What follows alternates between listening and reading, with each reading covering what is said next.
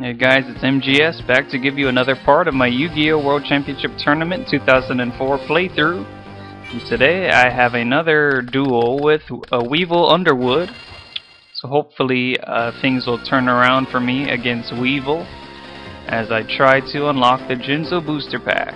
I know it won't be easy, but I'll definitely give it my best shot.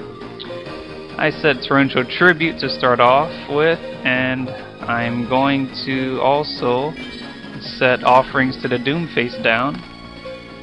And next I summon my Mechanical Chaser in attack mode. And that's gonna do it for me for now.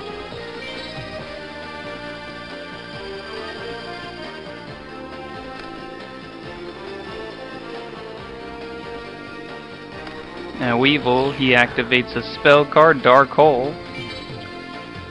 And that's going to suck because that destroys my Mechanical Chaser, and now he summons Mushroom Man to the field in attack mode. And with that he's going to attack me directly. And I'll just let that one go. It's just a wimpy monster. Nothing to be worried about right now. Any of my monsters can take it out.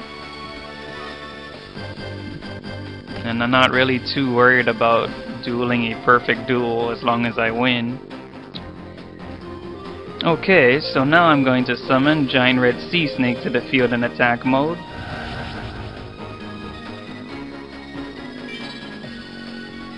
And my Sea Snake is going to destroy that little puny Mushroom Man. Attack, and Weevil will lose 1,000 life points.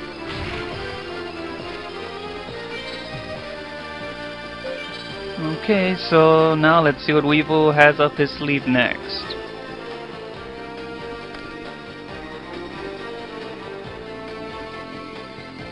And now he activates a spell card, Monster Reborn, to bring back my Mechanical Chaser from the graveyard. So he special summons it in attack mode. And now's a good chance to activate my Torrential Tribute, which is a trap card that destroys all monsters on the field once a monster has been summoned. But I probably should have waited until he summoned his Kurama. But in any case, it's only a weaker monster as well. So 800 isn't too bad of damage to lose. So now it's my move. I've drawn Giant Soldier of Stone.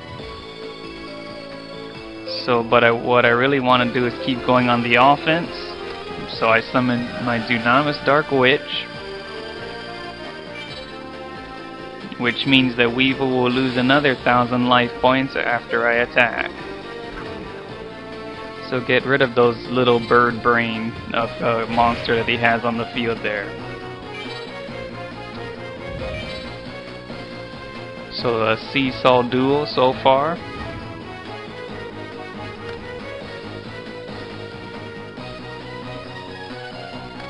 And this time Weevil doesn't play a spell card, he just set a monster in defense mode. So I've drawn Man-Eater Bug, that's definitely going to come in handy. But I summon Beta the Magnet Warrior, so that I could attack him directly once I get rid of his defense monster. Alright, Beta the Magnet Warrior, I'll have you attack that defense monster. And that was a Man-Eater Bug, and it looks like I'm not going to be able to attack directly because he's going to destroy... Oh, I thought he was going to destroy my Dunamis Dark Witch, but he just destroyed my Beta the Magnet Warrior.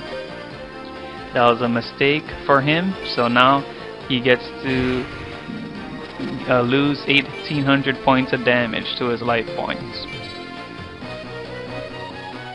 Alright, so that is going to end my turn.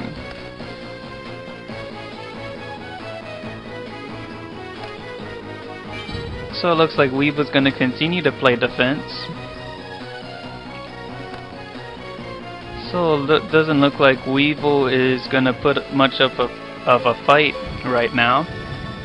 So I summon Force Raider, and I keep hammering his defenses until he loses all his life points. So Dunamis Dark Witch, get rid of that defense monster. And that is a Witch of the Black Forest. He gets to use its effect. He gets to grab a monster from his deck with 1500 defense or less. And he chooses Jirai Gumo. Alright, Vorse Raider gets to attack directly. And that is a nice play. And now he's down to 2300 life points. So this duel is almost over, but can't count Weevil out just yet, because he is going to summon his Jirai Gumo. And I was right. That was easy to predict, because he just grabbed that card from Witch of the Black Forest's effect. And now he's going to try to destroy my Vorse Raider with it. And he did call the coin flip correctly, so he doesn't lose any life points when he attacks.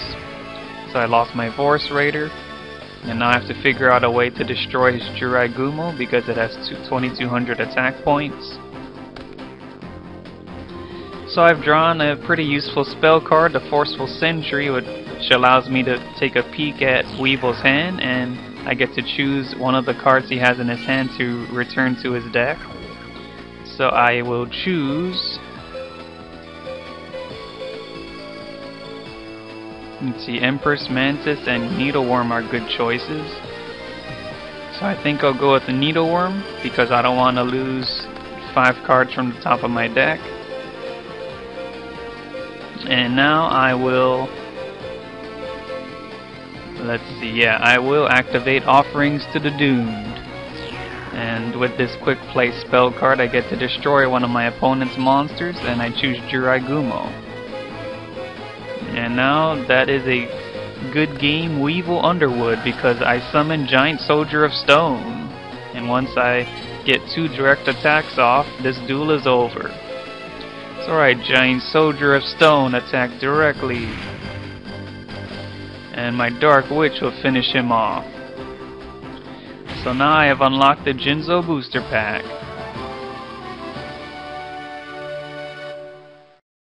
And here it is. So let's open it up. So, Regulation of Tribe, a continuous trap card. When you select one type of monster, any monster of the selected type cannot attack. So that's good if you're dueling against a duelist who likes to use one type of monster. Respect play. I'm not too crazy about this trap card because I don't want to show my hand. Grave Robber is one of Joy Wheeler's signature trap cards. So Regulation of Tribe is a decent trap card that I might put in my deck at a later point in time. So that actually will do it for this part of my Yu-Gi-Oh! World Championship Tournament 2004 playthrough. Comment, like, sub, and in the next part I will try to get a lot of duels done off screen so that I could either duel Rex Raptor or Bones and try to defeat one of them 10 times so I could unlock another booster pack. So I'll see you guys then.